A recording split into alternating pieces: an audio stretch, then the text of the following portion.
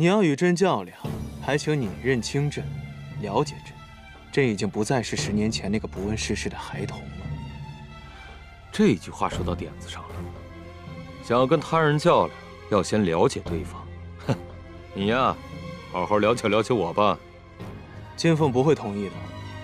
谁说金凤同意的？做刘协的女婿还想纳妾？想得美！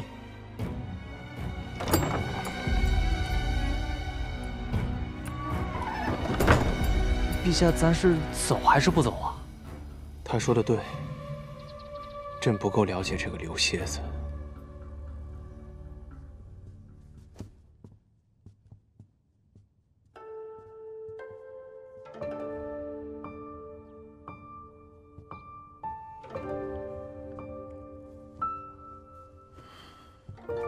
怎么了？一个女将军就把你打垮了？怎么了？一个女将军就把你引到这儿来了？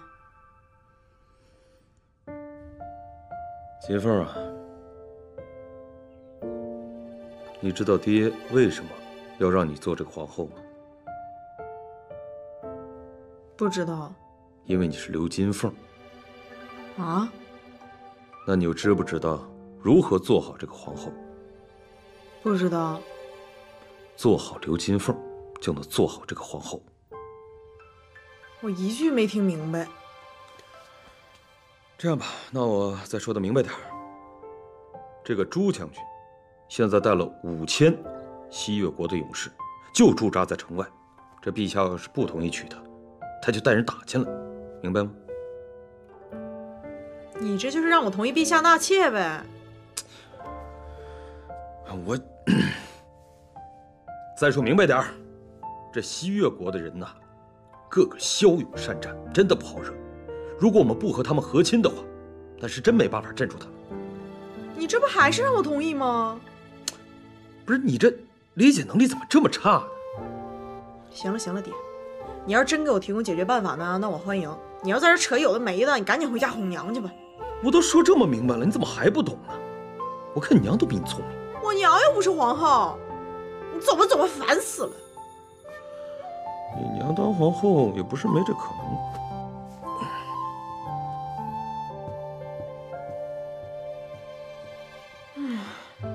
做好刘金凤就可以了。唉，刘金凤会怎么做呀？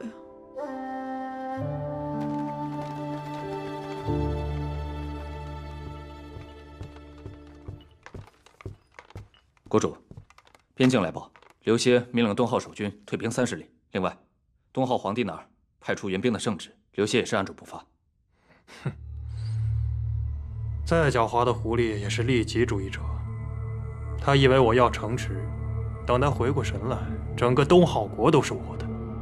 国主，京城的密报也到了。据京城密探回报，废太子黎压确定在京中。只是奇怪的是，搜遍了整个京城都没有发现他的踪迹。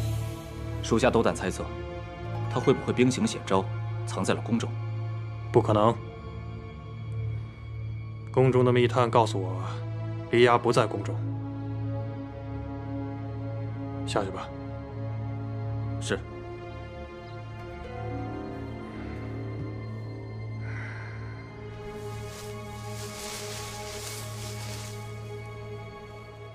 殿下，这李远打的到底是什么主意啊？和亲，还大兵压境，这个李远还真是有点贪心啊。可是要是他的目的达成了，殿下您岂不是更无望了？那只要我拿到他手里那份名单，铲除了他在皇宫里的人，他手上的筹码就没了。剩下的就看刘协的了。您不是一直都不相信刘协，所以都在暗中行事吗？刘协那个人是有点看不透，但我总有一种预感啊。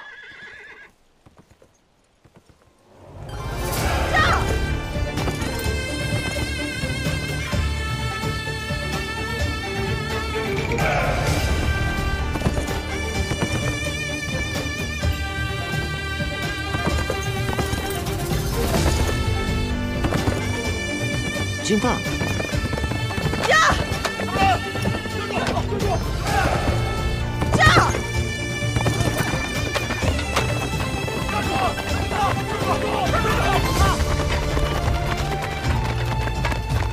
是何人？东浩国皇后刘金凤。什么金凤？给我拿下！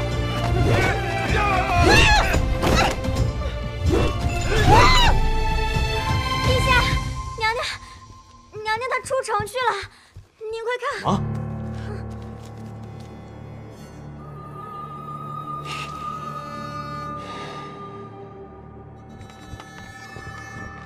陛下，城外军营里一点消息都没有。皇上，宫里也找遍了，皇后娘娘确实不在宫里。这是不是搞错了？皇后根本就没有去军营啊！不可能，她一定去了。可皇嫂如果去了，怎么会一点消息都没有呢？除非她遇到了我们意料之外的危险。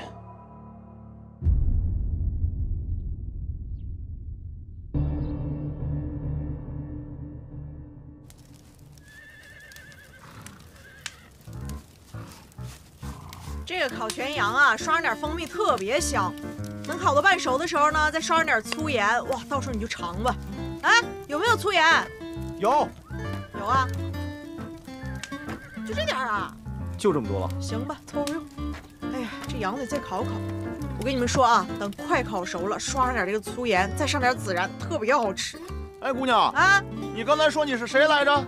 我东浩国皇后刘金凤。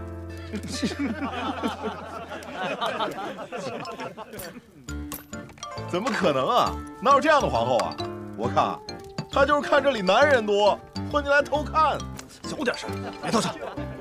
哎，我觉得挺有意思啊，又会烤羊。咱魏书行军这么多年，还没遇到过这么有意思的人。我跟你们说啊，谁都不许说穿他，明白没有？啊，对。哎，你们朱将军呢？我还找他有事儿呢。装的还挺像啊。朱将军有事，你先烤着吧，一会儿我带你去找他。那也行。哎，这架子还有没有了？我看2只羊也不够啊，我再烤1只吧。哎呦，赶紧拿！哟，我去拿啊。好，这回可以抹点盐了。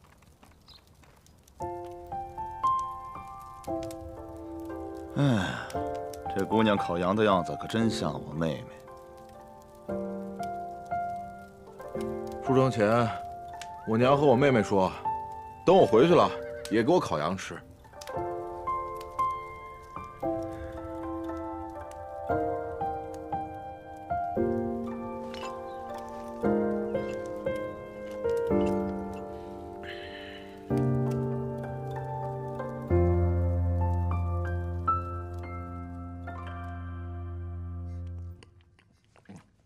怎么样？还是那个味儿。你明天进宫啊，带点这个给金凤，她最爱吃我做的烤羊肉了。不用不用。怎么不用？你不是说这是从西岳进贡的羊肉吗？那宫里的能跟这个比啊？他现在西岳的羊肉管够，有的是。哼啊，是吗？那宫里羊肉挺多呀。哎，夫人，要不你把你们空的小猪烤了？你敢？你休想打我小福娃的主意啊！开个玩笑。要不你给我烤2个馒头？那行。哎呦，这年龄大了，胃口挺好啊，真能吃啊！老唐一照，老唐一照。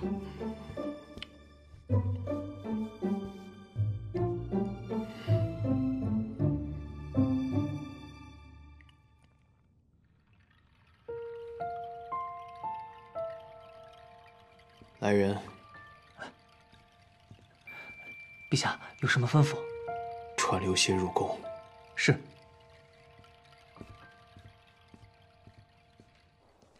哎呦，福相大人您快点儿，这皇上找您有急事儿呢。小栓子，哪儿来的声音？这声儿是从乾罗殿那边传过来的。乾罗殿？最近徐太妃特别喜欢这曲儿，动不动就吹。哦，徐太妃，怎么了，福相大人？没事，带路。徐太妃，福相，皇后因和亲一事，去了西岳军营，朕找你来商量对策。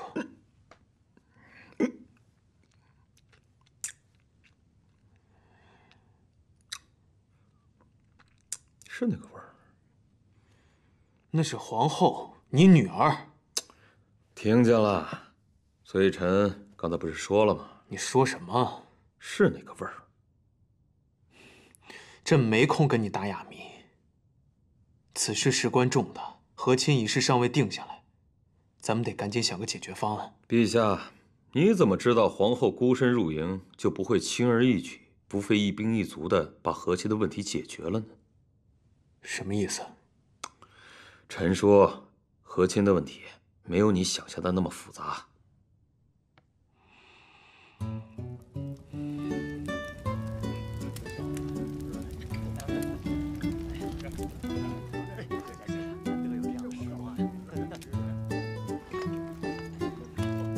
我娘说的果然没错啊，还是你们西越国的羊肉最好吃。你曾经吃过我们西越国羊肉？我没吃过，我娘她吃过，她说她小时候经常吃。喂，你娘也是西越人啊？这我还真没问过。你不关心你娘是哪里人啊？关心这个嘛？有什么不一样吗？你是西越国人，我是东浩国人，不都在这吃羊肉吗？说的也是啊。哎，你除了会烤羊，你还会什么呀？那我会的可多了。给我们表演一个。不，表演一个。别了，表演一个。不好。哎，让姑娘给他表演一个，好不好？好，来一个。好，来。那我来一个啊！我看看啊。你怎么有熏啊？这是我娘给我的。我娘小时候也教过我。真的吗？来，我表演这个。哎，叫姑娘吹一个，吹一个，来吹一个，吹一个啊！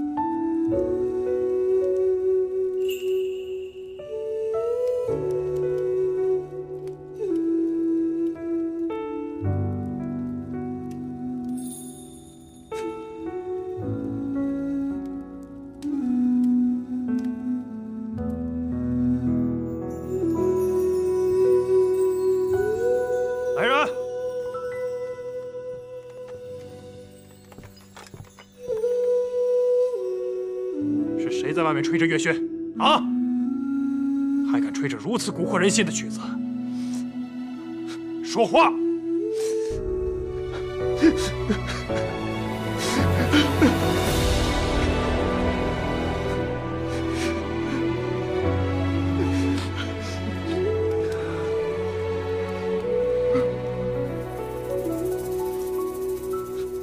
怎么样？你们怎么都哭了？我吹得那么难听吗？没有，你吹得特别好。那你们哭什么？我想我娘了。我想回家，我不想打仗了。我想回家，我想回家。那你就跟你们将军说呗，不想打仗了，想回家。这位姑娘说的对，我们去跟陛下说，我们不想打仗了，我们要回家。对啊，我们要回家。我们出征3年，说好了打完仗回家，没想到越走越远。就算走到这里，还不让我们回家。对，我们这就去和陛下说，我们要回家，我们要回家，我们要回家，回家，我们要回家，回家，我们要回家。谁想回家？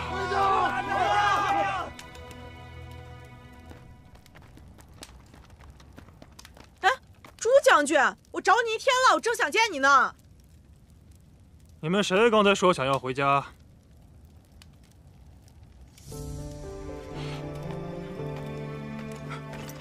陛下，臣想回家。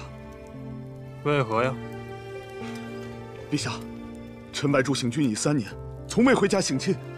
臣家中尚有老母，请陛下成全。你叫什么名字？前军前总，荣丹。荣丹。好，来人，拉下去砍了！陛下饶命啊！陛下，陛下，陛下饶命啊！陛下，陛下，你有没有人性啊？人就是想回家，你就把他砍了。你们还有谁现在想回家？啊？刚才是你吹的归家曲吧？东浩国的皇后娘娘。你认识我？这东浩国自诩大国，没想到竟派你一个女人来我这儿扰乱军心。更可笑的是，我西岳的勇士竟然还被你给骗了。我扰乱军心？我什么时候扰乱军心了？我看是你一直打仗不让他们回家，才是扰乱人心吧？还嘴硬！来人，给我抓起来！抓我干什么？被我说中了是不是？你这个人又老又坏又没有人性，这个糟老头子被我说中了吧？真是没人性！放开我！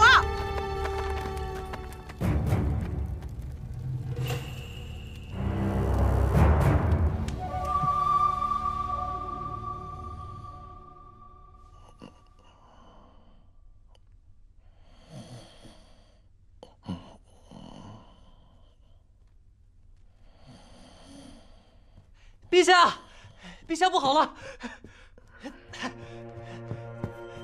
刚才西越国刚送过来的。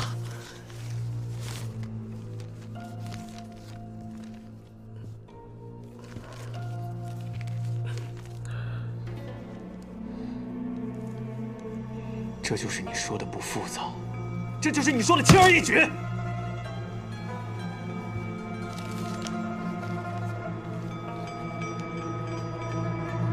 哦，确实比臣想象的稍微复杂了一些。不过这也没什么大不了的，就是让陛下单刀赴会而已。这到底是西越国的意思，还是你刘福相的意思？臣和西越是一个意思。臣恳请陛下单刀赴会，救出臣的女儿，也救出东浩国的皇后。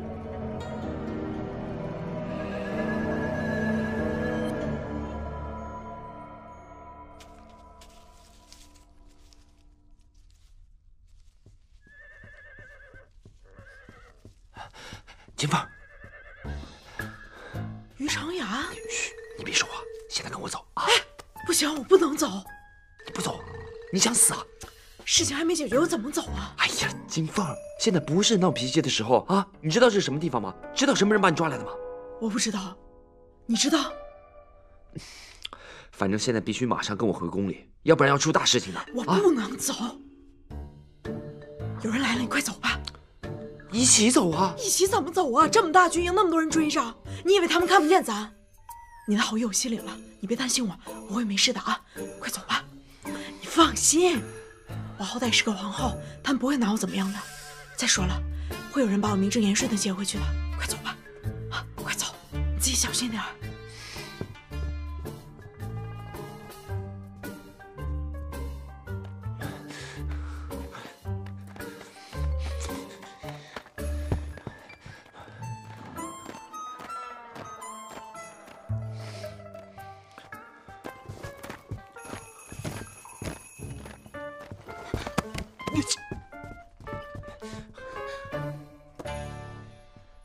就知道是你。在下不认识将军，将军认错人了。你真不认识我？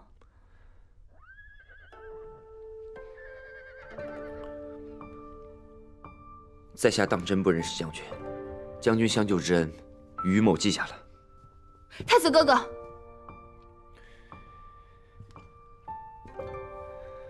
太子哥哥，昨天晚上也听到归家曲了吧？胎儿说过，会等太子哥哥回家。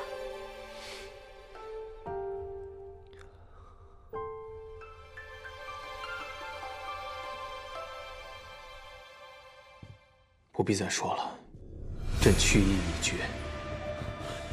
陛下，皇兄，陛下，你们都别说了，朕已经做完决定了。陛下，我们不是来阻止你的。你们拿的什么东西啊？皇兄，这是臣弟专门为你此次孤身赴险准备的小云飞针，只要转动这个按钮，云虫，什么东西啊？这是？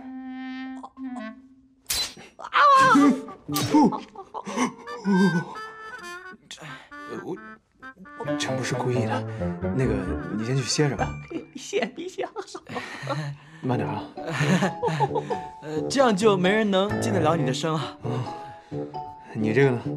陛下，这是臣专门为您准备的万毒攻心脏脏包，别说吃上一口，就是闻上一下，都能睡个3天3夜不成问题。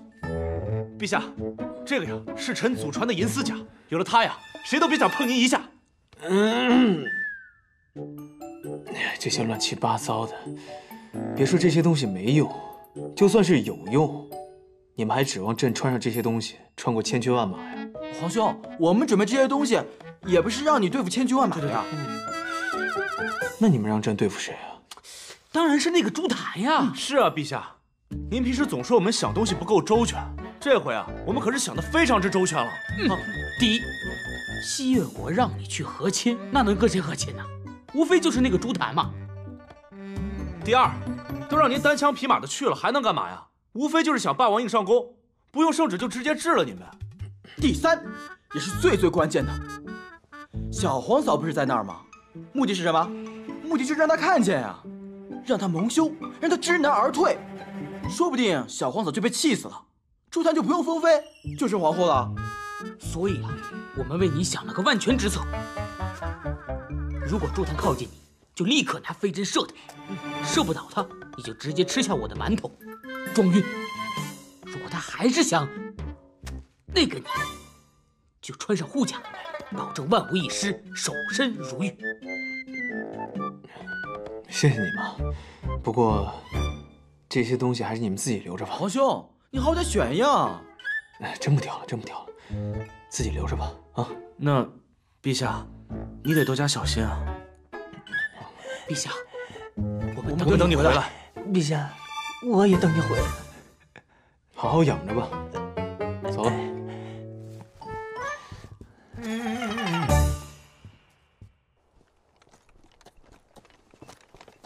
陛下，总算赶上了。福相来这儿做什么？当然是助陛下一臂之力了。福相既然已经想好让朕独自涉险，那又何必在这儿假惺惺的？哎呀，陛下，先看看这个再说。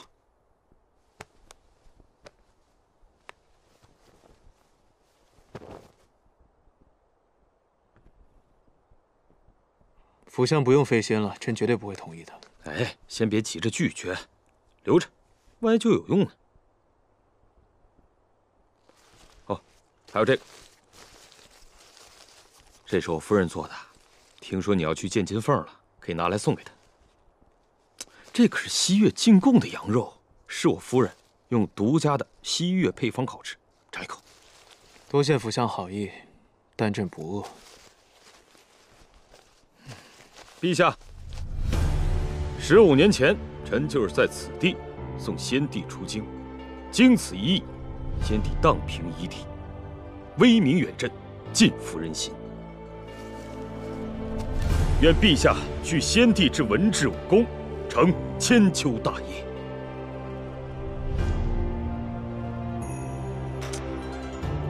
做戏做全套。这样的君臣之情多感人。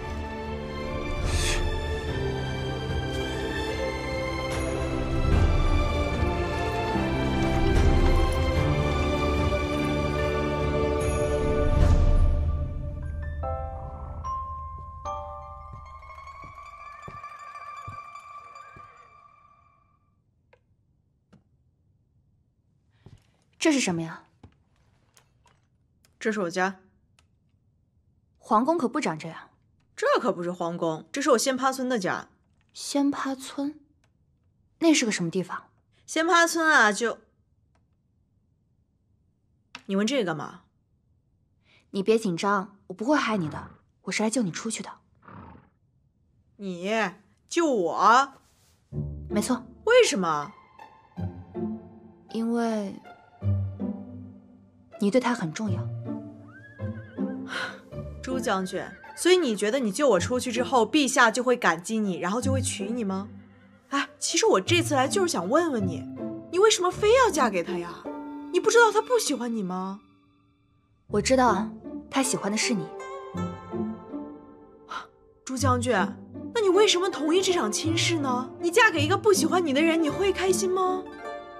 如果我的幸福可以换来两国的和平，那么我愿意牺牲。我虽然作为将军，但是我知道保家卫国不一定在战场上。与其牺牲掉那么多人，还不如就牺牲我一个。朱将军，是谁告诉你和平一定得靠牺牲才有的？我给你讲讲什么是和平啊。这儿呢是我们仙葩村，我们仙葩村整个就很和平，没有任何人欠任何人的。人我对门的老方家从来都没说过要我嫁给他，不然就偷我家的鸡。那靠你牺牲我牺牲换来的是和平吗？那本身就不和平啊。所以你觉得和平是什么？不是我觉得啊，是和平本身就不需要牺牲任何人的利益和幸福，只要大家都想，和平不是顺理成章的吗？东汉皇帝到！他真的敢来？他居然才来！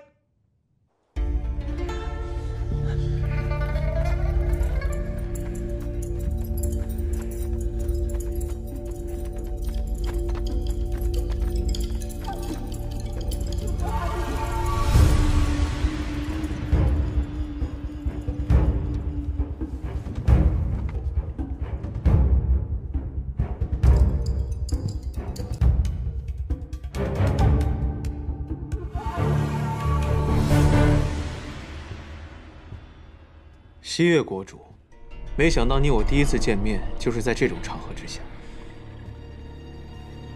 世事难料啊！哟，你真是一个人来的？就这一个，何惧呀？皇帝真是少年英雄，气度不凡呐。朕素闻你们西岳国人向来直来直往，国主你就别跟朕绕弯子了。说吧，怎么才能放了朕的皇后？小皇帝。你就不怕我现在把你也扣下来，这样我手里就有2个筹码，我看你到时候怎么收场。那你抓抓看啊，朕也想看看，你到时候怎么收场。小皇帝，我跟你开个玩笑。其实我们西岳人很简单，这样，只要你答应和亲，再加上把边境这几个小城池让给我们西岳人，这事儿就解决了。朕要是不答应呢？带上来。允正，哎，如果你要是不答应，那就别怪我不客气了。我们西岳人做事说一不二，但只要你答应，我绝不食言。哎，皇帝陛下，别再犹豫了。只要你下一道圣旨，我营里有好酒好肉，你现在就可以和朱将军成婚。至于城池嘛，就当做是彩礼。你看，这样你的脸面也保住了，不好吗？哎，先别急着拒绝，留着，万一就有用呢。这是我夫人做的，这可是西岳进贡的羊肉，是我夫人用独家的西岳配方烤制。15年前，臣就是在此地送先帝出京，经此一役，先帝荡平夷狄，威名远震，尽服人心。愿陛下续先帝之文治武功，成千秋大业。国主，是不是朕答应了，朕与皇后便能全身而退？当然。如此普天同庆之事，国主可愿出帐，让西越国勇士一同见证？当然可以啊！哎，谁同意你娶的？后宫不问政事，住嘴！我，国主，请吧。西越国的勇士们，东浩皇帝决定娶西越女子为妻，两国和亲，皆勇士之好。好，好，好！陛下美意，西越国感激不尽。这样，趁着大家都在，我们把亲直接成了吧。国主，等一下。等什么？国主，你可能是误会了。朕说要娶的西越女子，可不是朱将军。什么？朕说的西越女子，是皇后。小皇帝，你在耍我呢？朕何时耍过你啊？那圣旨上写的清清楚楚，朕只要娶了西越女子，两国便算是达成和亲。你说你这皇后是西越人，就是西越人了。朕的岳母正是东浩国当今辅相夫人，就是西越人，皇后自然也是西越人。笑话，你说是就是，有何证明？那国主有什么证据证明朕的岳母不是西越国人呢？对，我就是西越人，如假包换的。对，我能证明他是西越人，他会西越烤羊肉。没错，那首《归家曲》就是他吹的，用的是我的乐勋。看到了吧？这就是最好的证明。都给我闭嘴！哎，国主，你是打算在自己的勇士面前出尔反尔吗？朕也说过了，愿娶西越女子为妻，达成和亲。你还有什么不满吗？小皇帝，你别太得意了。你别忘了，你现在是在我的军营里。朕当然没忘。不过也请你记得，你在我东浩国土之上。报！报！东浩经济营大军在城外列兵。什么？谁调的兵？辅相刘歇。他来做什么？说是军事演习。这个刘蝎子！各位勇士，你们不用怕，朕不会开战。朕看过先皇留下的战报文书，15年前我东浩曾与西越有过一场大战，结果却是我东浩大胜凯旋。不过你们可能并不知道，在这个文书中，先皇并没有宣扬这次胜利。他所说的是战争带给士卒和百姓的痛苦。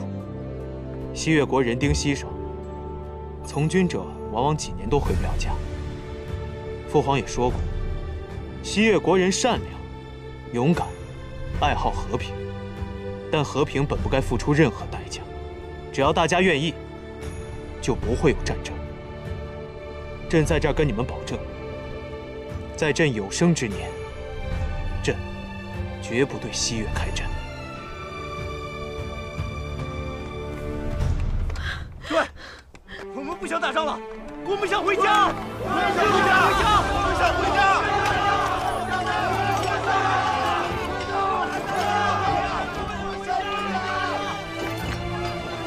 我们去哪？回家。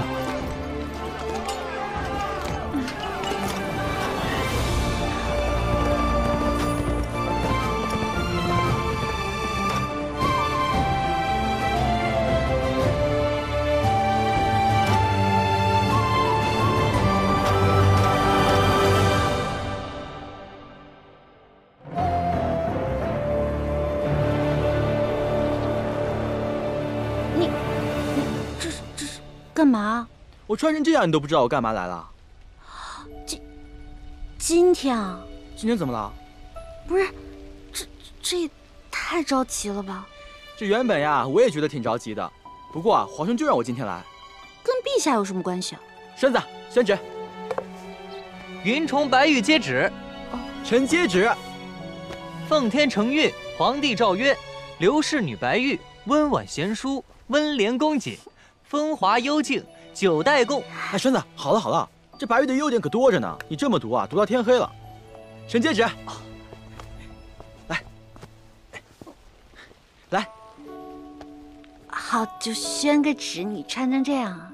这不是你告诉我的吗？你话本里就这么讲的，要有仪式感，这凡事啊都得有仪式感。嗨，我还以为你以为什么？以为今天要洞房花烛啊？你胡说什么呢你？怎么就胡说了？我们迟早都是要洞房花烛的。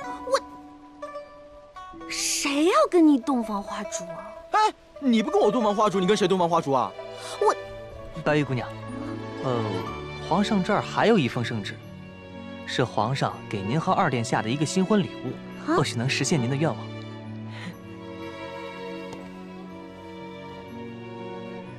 奉天承运，皇帝诏曰：皇帝云重，孝悌忠训，笃学敏锐，爱人以德。今朕承祖考，册封其为齐王，钦此。臣接旨。白玉姑娘，从今儿起，您就是齐王妃了。见过齐王，齐王妃，免礼。谢齐王。去。那奴才就先回去了。好嘞，栓子。刘白玉，我可告诉你啊，从今儿起，你就只能打我一个人的主意了。我都说了不是那个意思。那你什么意思啊？啊？好了好了，不管什么意思，我给你看个重要的东西。啊？哎，走。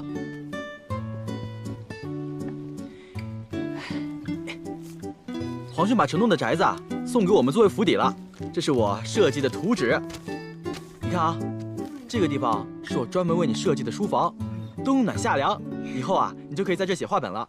中间是花园，你想种什么种什么，什么树啊花呀，你想种啥都可以。这个宅子你猜是什么？是我为娘准备的。之前你娘被禁足在府相府，然后皇上求了情，让你娘搬来，这样娘就不会负担了。这个点就是白子的气，如果用黑棋将这个气给补上，那这个白棋就要出局，就要拿走，这就叫提子啊。你不是让我教你下棋吗？怎么不好好学啊？我之前看你跟魏太傅下棋挺有意思的，怎么一下那么无聊啊？那你还没下，怎么知道没意思啊？哎呀，我都不用下都知道没意思，我还下它干什么？来，我来摆一个。你要摆啥？一会儿你就知道。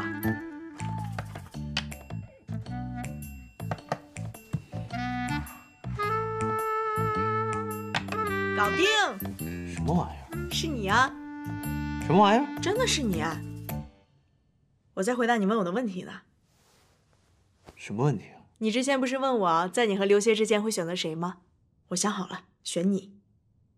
虽然我觉得刘协不会真的伤害你啊，但他这个人呢，不按套路出牌，万一他有一天伤害你了，我一定会选择保护你的。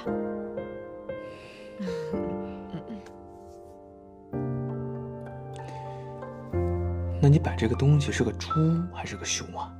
猪啊！你看这鼻子。摆的是……皇上，怎么了？他中毒了。什么？